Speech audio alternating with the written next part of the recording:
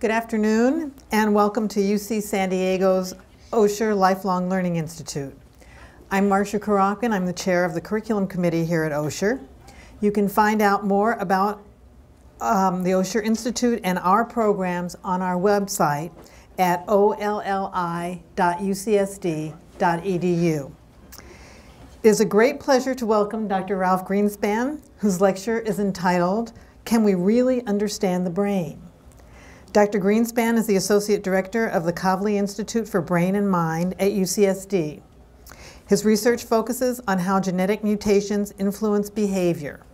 He is widely published and received his PhD in biology from Brandeis University. Welcome, Dr. Greenspan.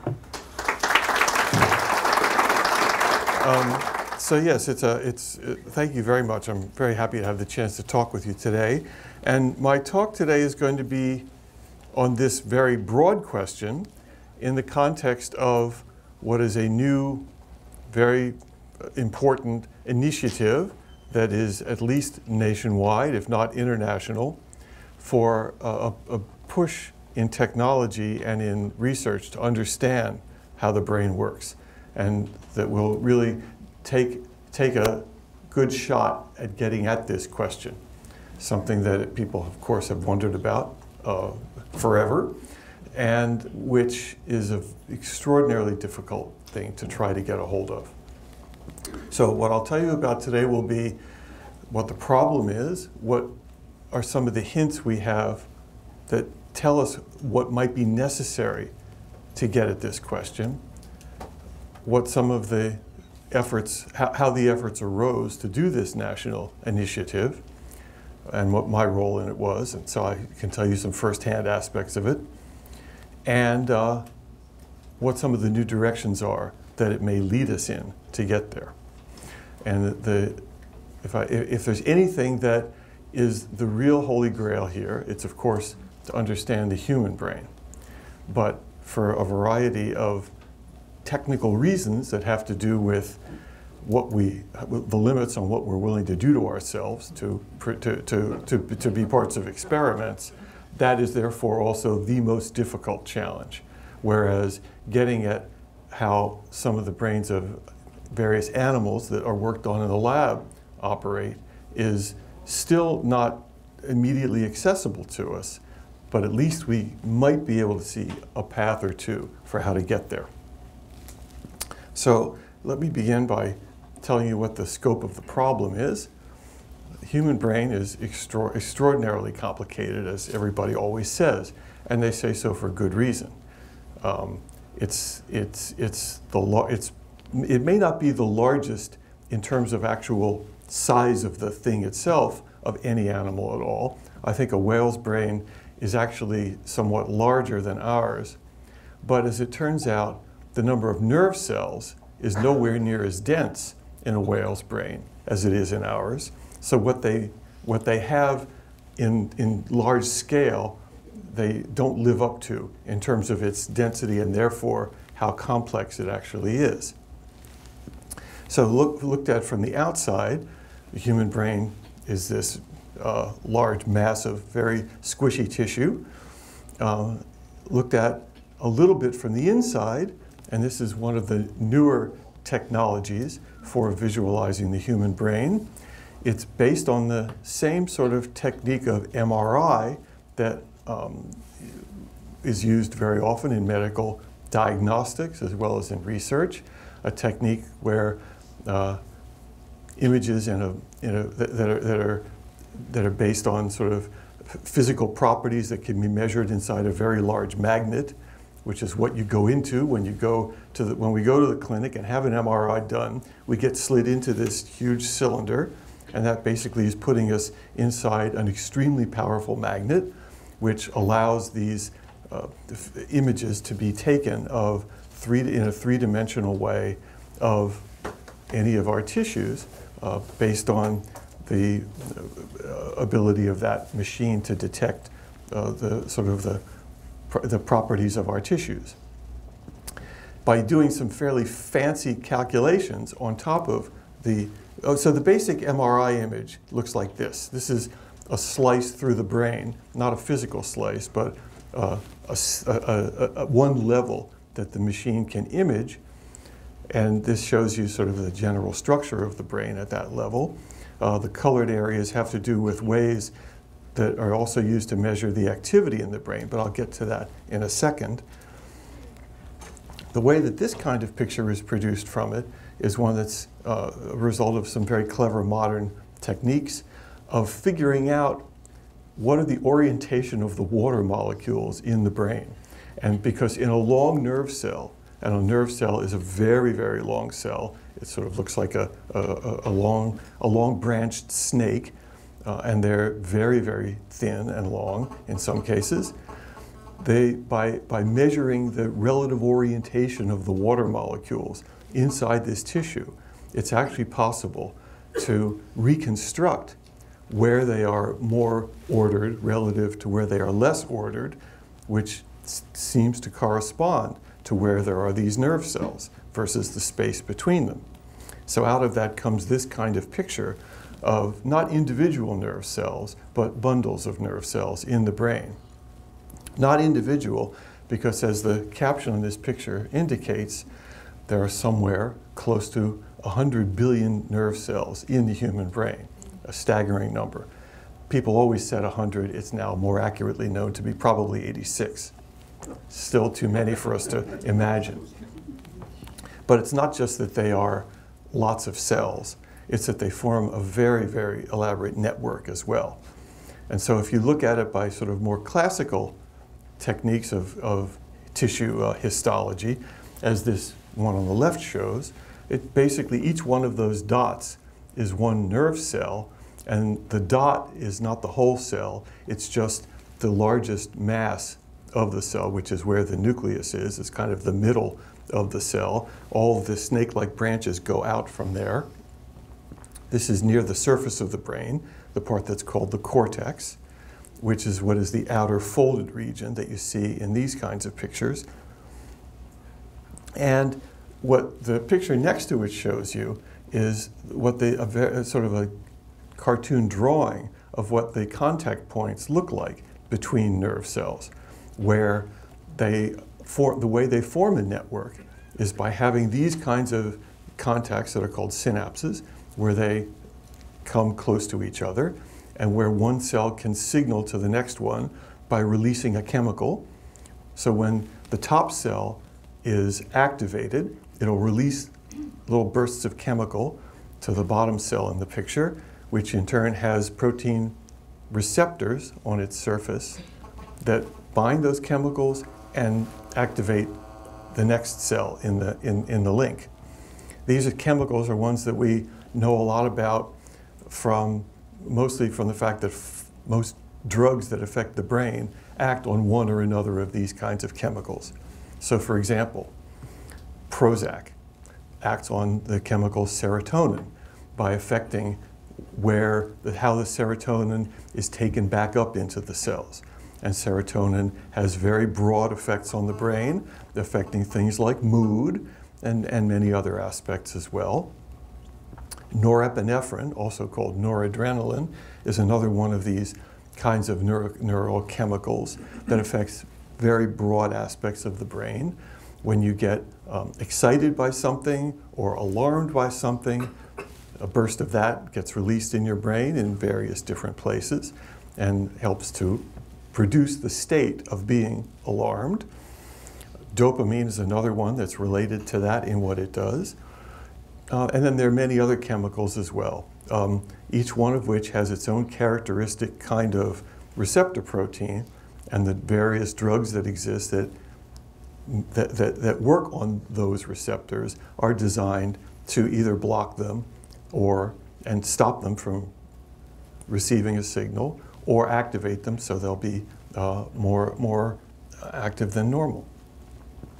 So the number of connections between nerve cells, between these 86 billion nerve cells, is a truly astronomical number.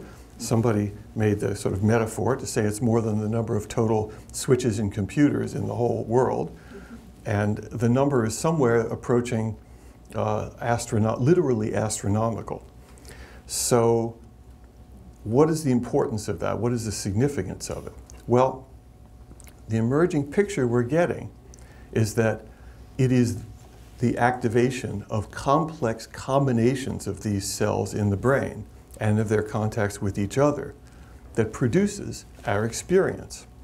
So let me go into that a little bit more. Each cell itself can be activated to send an electrical signal down its length. And it is the electrical signals of the brain that are one of the main currencies of how it communicates. It is for this reason that when people who study nerve cell physiology do so in the laboratory, they have very sensitive electrodes that allow them to detect and record the electrical activity of individual nerve cells, or sometimes groups of them. And for diagnostic procedures, sometimes people are asked to undergo an electroencephalogram, an EEG, where you have a series of little contacts as part of a cap that are placed against your, on your head, against your scalp. And what those little contacts detect are the electrical fields that are produced by the aggregated electrical activity going on in your brain. So that's kind of an average of what's going on in very large areas of your brain. It doesn't tell us much about how the brain works, but it certainly, in many instances, can tell you if something's wrong by whether the pattern of those activities looks abnormal.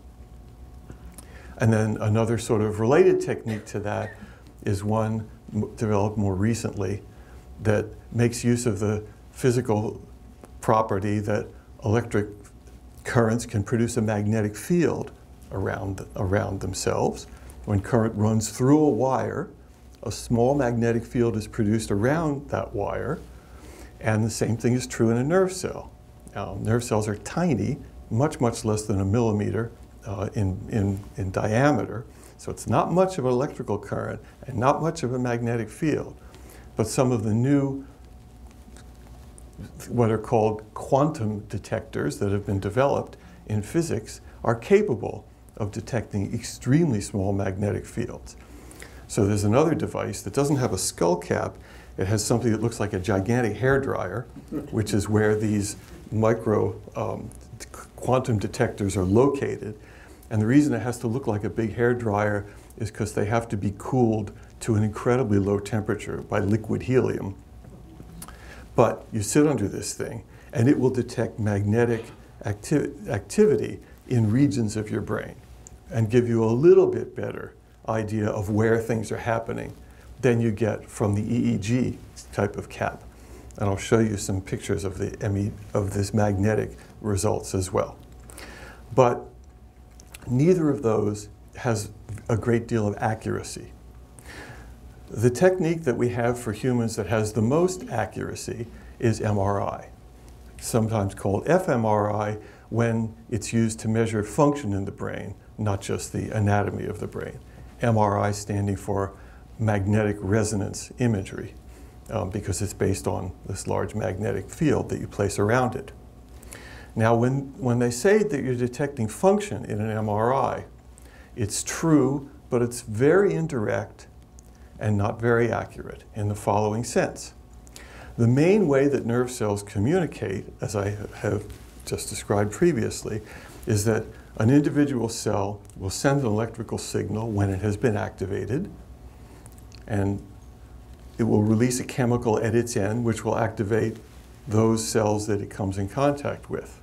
So for example, when somebody says something in your ear, it stimulates the nerve cells that are attached to your eardrum and sets up an electrical signal in them, which gets sent into the inner ear, where it contacts another set of nerve cells, and so on, and that eventually sends the signal into your brain.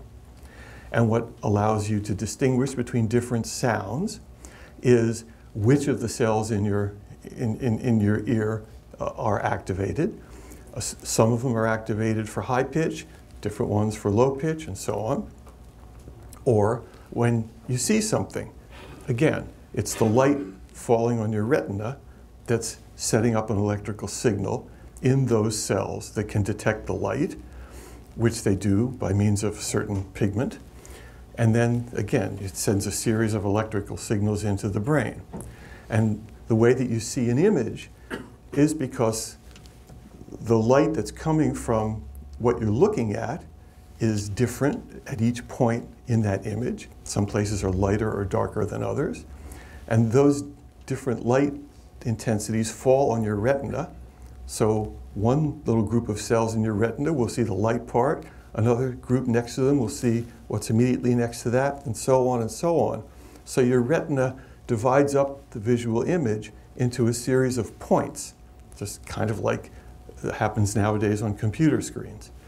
And each one of those will differentially respond to the amount of light, sending correspondingly different electrical signals back into the brain. And then the processing of it is the hard part. How it originally happens, we can sort of understand. How you make sense out of it is a whole different ballgame. So what goes on here and what gets detected in fMRI is essentially the amount of blood flow in the brain. And blood flow, it seems, we now have learned, can respond to how active different parts of the brain are. So if one part of your brain is doing more work than another, it's going to use up more energy. And if it uses up more energy, it needs more oxygen. And if it needs more oxygen, a signal will be sent to the local blood vessels to bring more hemoglobin, bring more oxygen. So they'll expand a little bit. There'll be a higher rate of blood flow to that region. And that's what this picks up. And this picks it up because it actually does pick up a signal from the proteins in blood cells, hemoglobin, that are carrying the oxygen. So it's kind of a 3 steps removed from the actual brain activity itself. It's the activity being cumulative over time, emitting, using up its own energy source, needing oxygen, and now sending a signal to the blood vessels to expand the amount of blood that's coming to that region. So it gives you a good measure over a fairly long period of time. Now, long is a relative term when you're talking about activity in the brain, because this can tell you what's happening over a matter of seconds. But if you think for a second, how long does it take you to recognize somebody you know when you open the door and see their face? That doesn't take you several seconds. That's instantaneous. And nerve cells can send signals incredibly quickly. So we don't measure nerve cell sending a signal in seconds. We measure it in milliseconds. That is 1,000th of a second. And it can take probably less than 10 milliseconds for a signal to start at one end of a nerve cell and go all the way to the other end of even a fairly long one. And when they're shorter, it goes faster. So what you see in a functional magnetic resonance image is a kind of an average over a long period of time relative to how the brain is doing it of the activity that's going on. So that's one limitation of it. Another limitation is that although you get to see the anatomy pretty well, the smallest square of color that's showing up as active here is still corresponding to tens of thousands of nerve cells. So you're way above the level of resolution of what the actual cells that are participating in circuits to do that activity are doing. So it's an average in that sense too.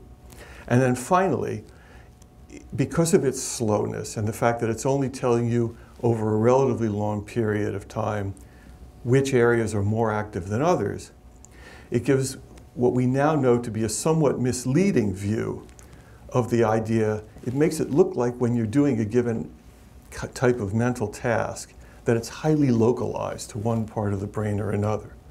And that's certainly not true from any of the other kinds of physiology that we know, or even from any of the work on animals. We know that a great deal of the brain is involved all the time when you're doing everything. So the old the old saying that we only use 10% of our brain cells at any one time, or sometimes people say less, is really not true at all. You use most of your brain most of the time. You're not aware of that. Most of what's going on in your brain is not something you're aware of, and nor is it mostly based on stimuli coming in or on signals going out. Mostly your brain is communicating with itself most of the time, and because of the number of nerve cells and the relatively small fraction of those that receive the inputs from the outside or that give out the signals that tell your body what to do, most of the contacts in the brain are inside the brain. So figuring out what is that conversation that they're all having with each other all the time, which is more like a kind of a room full of a billion people chattering all at once. What does that mean? And how do we make sense? And how do our minds work that we can make sense out of it? These are really the fundamental, compelling questions about how the brain does things. And more importantly, it will have, in addition to answering these very deep-seated questions that tell us something about how our minds work, things that go wrong with the mind, as in psychiatric disease or in various kinds of degenerative diseases, will also be much more obvious as to what is wrong, when does it first start going wrong, and then will be a way of telling whether efforts to try to stop it or to reverse it are actually being effective. So, why do we need to see more? Well, let me show you some results that argue for that. This was a series of experiments that were done before I came to UCSD, when I was at the Neurosciences Institute, just up the road, which many of you have no doubt been to, at least their auditorium, if not inside. Sadly, it's no longer there, but during its heyday, which was from, I guess, about 1995 until 2010 or so, it was a very exciting place to be. And one of the reasons is because the director, Jerry Edelman, a brilliant scientist, was very interested in the question of what is human consciousness? What is it that makes us aware of things? And how does that work in the brain? And he had some very good ideas for how that might be true. Hard to approach it experimentally, but let me show you one such experiment that I think is one of the best and most informative about how it all works, and which will make very clear why we need to have the capability to see what's going on globally in the brain at the actual real-time scale that it's happening, and down to the level at least of very few cells altogether, if not every cell. We might be able to get away with not seeing every cell, but we're going to have to see a lot more than we now can see. So here's the experimental setup. It's called binocular rivalry.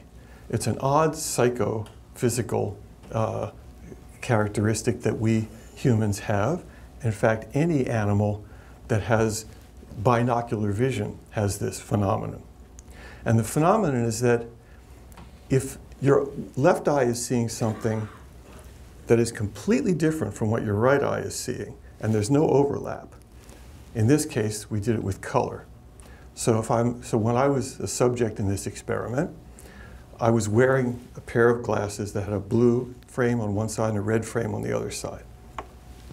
And we were shown a screen with red and blue stripes.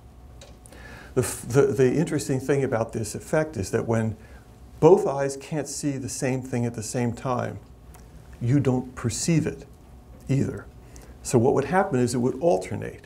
You'd see the red stripes, and then they'd kind of fade away, and you'd see the blue stripes.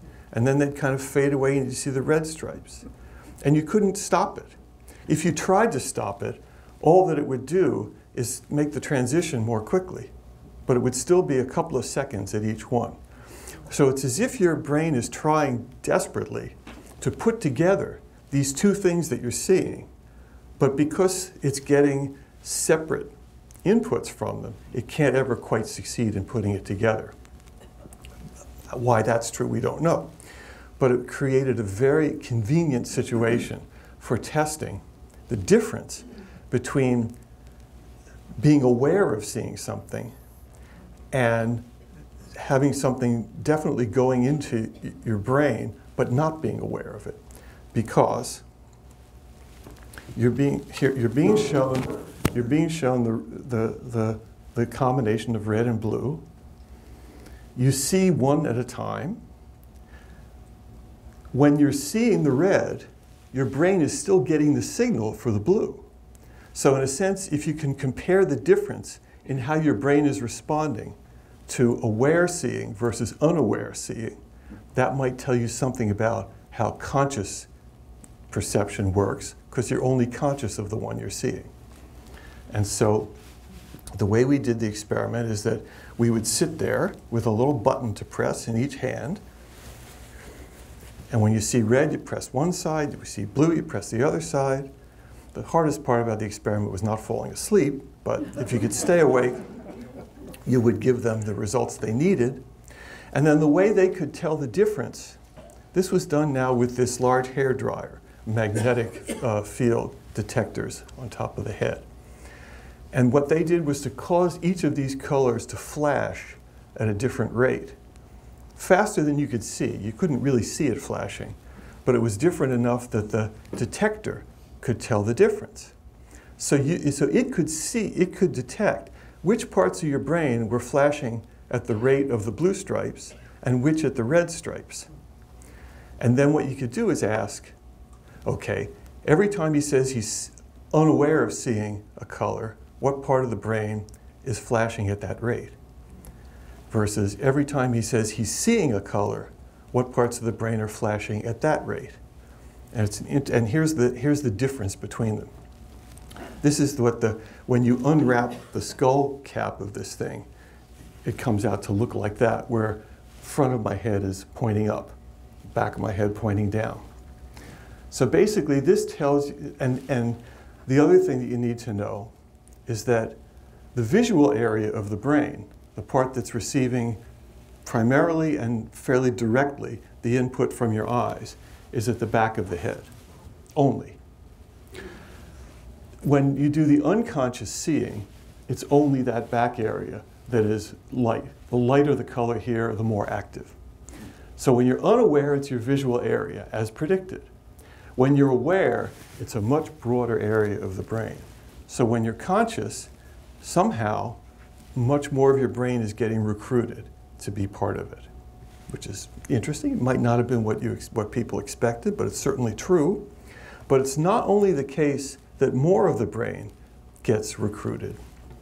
This is even the more interesting part of it, I think. So here's the same pattern, only doesn't go to white. It goes from blue to yellow instead of from dark red to white, but it's still the same overall active pattern. But each one of these green dots represents a position of one of the little detectors in the hairdryer, and the lines between them indicate that when you're consciously aware of it, those two distant parts of your brain are now active in synchrony with each other, that they're firing in synchrony, that somehow they're communicating with each other or through some intermediate that links. This is the implication. We believe that that means that when you're aware, when you're conscious of something, when you're paying attention to something, what's happening then is that many different places in your brain are starting to simultaneously signal to each other. That's what we think is the meaning of this result. And that's supported by a great many studies that have been done in animal brains. So you can devise tasks for a rat, or even for the little fruit flies that I work on, in which you are basically asking them to pay attention to something, to one thing versus another. And there are a variety of ways that you can set up a behavioral incentive for them to pay attention to one thing versus another. When you do electrical recordings from their brains, which can be done in greater detail than this by putting electrodes into the brain, you see the same kind of thing happening. You see that when they're paying attention, you get this simultaneity of activity in distant places. So Jerry Edelman's idea of what consciousness consists of is actually kind of a simple one. And we don't know for sure it's true, but it's a very intriguing idea. And his idea is that it's not happening in a specific place in the brain. It's happening as the aggregate of all of these different regions that start to talk to each other. And the reason consciousness can be so different, you can be paying attention to one thing one moment, another thing another moment, is that the difference between those two moments is the combinations of parts of your brain that are talking to each other. So if you're paying attention to a sound, it's going to have to involve the parts of your brain that process sound. If it has to do with the sound of a familiar song, it's going to have to be the parts of your brain that respond to sound, and also the parts of your brain that recognize that you've heard that sound before, which may have nothing to do with that region. It may be a totally separate region, or a combination of 10 of them. And in fact, it's very likely that the more sophisticated the task, the more different places in your brain are playing a role in it and have to be able to talk to each other in a coordinated way. It's still a very crude picture because there have to be much more intricate things going on in those local regions to give you the specific perception that you get, the specific memory or the specific recognition or the ability to distinguish between two subtly different pictures or sounds. That still eludes us. It's another reason why we need this large-scale recording. So this is to try to make the case for you that you can't get it from looking at it crudely, and you can't get it from sampling here and there. You're going to need to be able to see it in a complete way. By the way, everybody is different. 4 different individuals experiencing exactly the same red and blue stripes, 4 totally different patterns of activating in the brain. So that was me. So I was not the experimenter, I was the guinea pig in this one. And these others. CH was an engineer, highly organized brain. FG, I have no idea. It seemed like he must have been asleep. But everybody's different. Why we're so different is very likely to be the fact that we've all had different life experiences and we all have somewhat different genetics. And you put those two things together and you get a lot of variation. Okay, this is so what is it that we think needs to be done? Again, let me just review. What we're really good at right now is telling a lot of detail about what happens to a single nerve cell by placing an electrical recording device, a very fine-tipped electrode into that cell.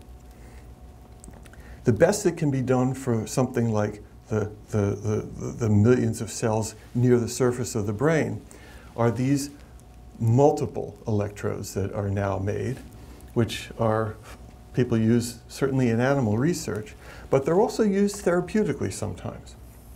There are cases of people who have uncontrollable epilepsy where they have to insert electrodes like this into part of the brain in order to be able to control it.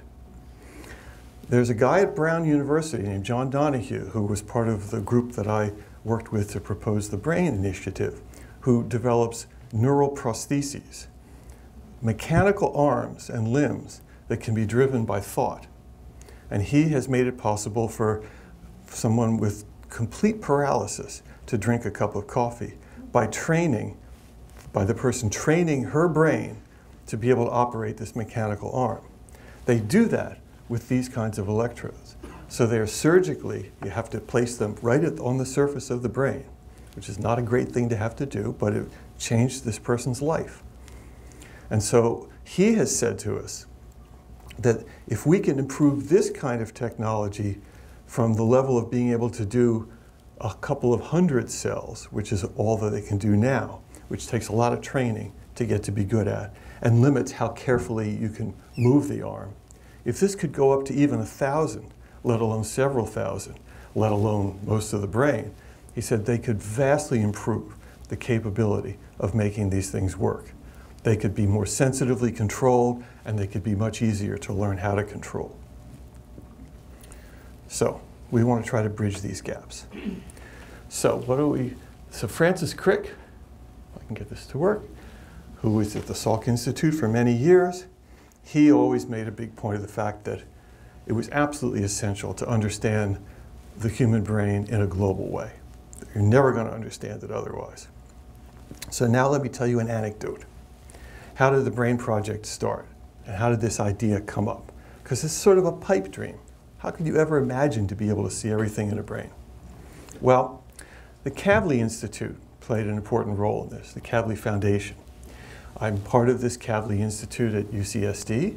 It's one of many institutes that the Kavli Foundation has founded around the world in neuroscience, nanoscience, the science of submicroscopic level material properties, and then also physics and astrophysics. Started by a man named Fred Kavli from Santa Barbara, who had a very successful electronics business, which he sold and retired, and then decided he just wanted to support basic science. So among the other things that their foundation does is to try to get the institutes to talk to each other. So they used to come and plead with us. They say, please try to set up some collaborations with the other neurosciences institutes. And none of us got along, so it didn't happen. So then they said, okay, we give up on that.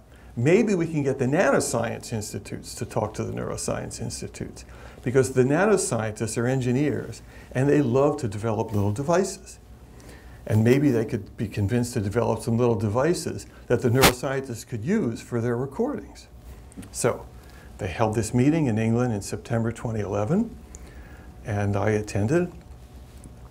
And for 2 days, we talked at each other to no avail. They didn't really understand us. We didn't really understand them.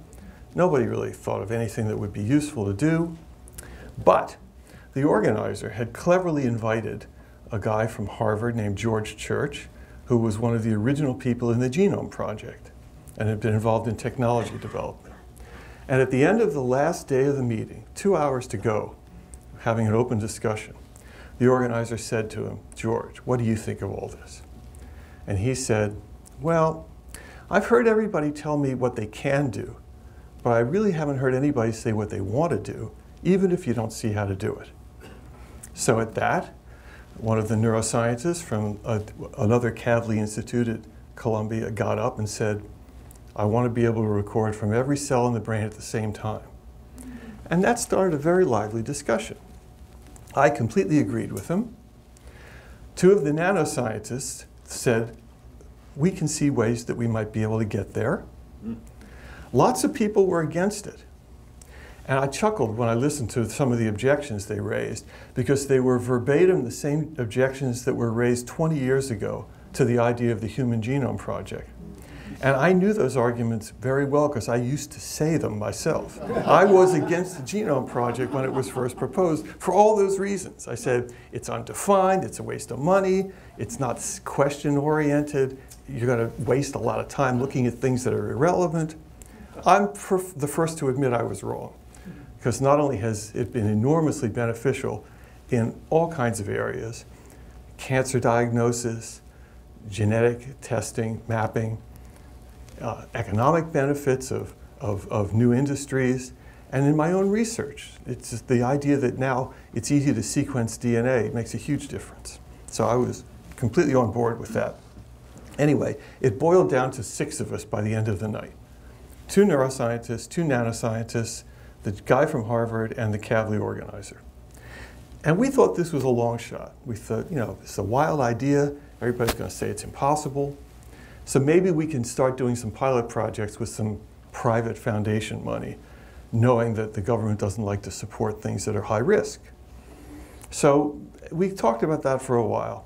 But then the Kavli organizer, a scientist herself named Mi-Young Chun, who's the vice president of the foundation, she said, well, let me try this. I know somebody in the White House Office of Science and Technology Policy because we've worked with them before on nanotechnology.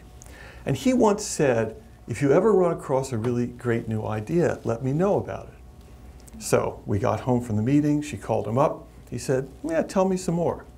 So we galvanized ourselves into action, produced a 2-page summary in about 6 hours, and sent it off to him.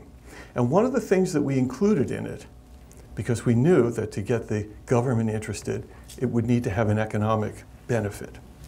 So I looked up online to ask whether anybody had studied the economic return from any of these large projects in the past. And it turned out, a year before, a nonprofit think tank called the Battelle Institute had done a study of return on investment from the Human Genome Project, using the standard measures that are done for corporate analysis. And they came up with the staggering ratio of 143 to 1. So we had to quote that in our paper, which we did. And that may have made the difference. So then they were interested enough to start holding meetings of all the institute directors from the NIH and National Science Foundation, DARPA, and we held meetings to bring in more scientists and get more interest going. And by the end of 2012, this guy from the White House office was saying to us that there was a very good chance we would be chosen as one of the major projects, grand challenges that the White House will propose. And so we sat on pins and needles waiting and waiting. And the way that we knew we had been chosen was that the president quoted that passage about the 140 to 1 ratio in his State of the Union address. I was sitting here in my office listening to it on my computer. I literally fell off my chair when I heard that, because that was our first indication. And sure enough, the guy in the White House Science Office sent us all an email an hour later saying that this was it. We were in. So it was very exciting. They took another 2 months to make the official announcement of it, but still they eventually did. And of course, in the meantime, there was lots of discussion in the scientific community about whether this was worthwhile. And so we produced some additional papers to justify it and so on. And then on Good Friday morning, bright and early, we were all looking forward to a quiet day, they sent us an email saying, would you be able to come to the White House on Tuesday morning at 9 o'clock for a discussion of investment in research? So everybody dropped everything, went to Washington. They also invited the heads of our universities. Our new chancellor, Pradeep Khosla, was also invited. At first, he didn't really think it was all that important, so he didn't accept. So then they called him up. So he said, okay, I'm coming. And he's very glad that he did. So they had various scientists from the government agencies and just various major scientists from the country as well. And it was clear that they were very excited about this idea. What they announced was something that was somewhat broader than what we had originally proposed. And that's understandable because all of those agencies are trying to please many constituencies. So it's going to be a relatively broad program, but will still include a lot of effort in this direction. In addition, what was even more important for us here is that when we got to Washington, I went with the director of our Kavli Institute, Nick Spitzer. We were contacted by the chancellor, who was in the same hotel, and said, let's get together tonight before the announcement tomorrow. So he said to us then that he wanted to set up something new here to really take advantage of all this. And that he asked me if I would be interested in running it. And I said, sure. So basically, we planned out the idea of having a new center here to really coordinate research on the campus in this area. But more importantly, as necessarily is the case because of political restraints nowadays, there's not that much money available to be able to spend on a new government program. But because the technological aspects of this are so broad, think of it this way. If we can make sensitive devices that can detect activity inside a brain at the level of nerve cells and somehow report those out, and that's the big challenge. How are you going to get the signal out from a deep brain? But if that problem gets solved, and believe me, there are people who think you can make submicroscopic level radio transmitters, or if not transmitters, at least some kinds of materials that will be detectable by external means, like fMRI. Maybe you could make MRI capable of actually reading the activity in the brain directly. That would already be a big advance. And we're actually going to start a project like that here to try to do that. Anyway, there will be very many kinds of techniques that can be used in a whole variety of not only neuroscience situations, but imagine if you can detect activity in the brain as it's happening with high resolution, then that's much harder than, for example, being able to monitor metabolism in the liver as it's actually happening, or how to monitor the response of a tumor to a drug treatment, to an anti-cancer treatment as it's happening. Many of these things are actually much easier problems to solve, which will be solved when we get any of these kinds of devices. Beyond that, and beyond the basic research benefits that we will all experience from this, some of these technologies will probably have uses completely outside of medicine. So there's a great deal of engineering that will go into this. Another whole area that is just as important is the fact that if you can monitor at the level of a thousandth of a second ongoing the activity of millions or billions of nerve cells, you're going to have a lot of data. And being able to handle those massive amounts of data is another big problem that everybody's already facing now. So there have to be advances in information technology to enable us just to be able to handle it, let alone how do you analyze it. And then how do you make sense out of it once you've analyzed it. So it will require a great deal of improvement in computational techniques.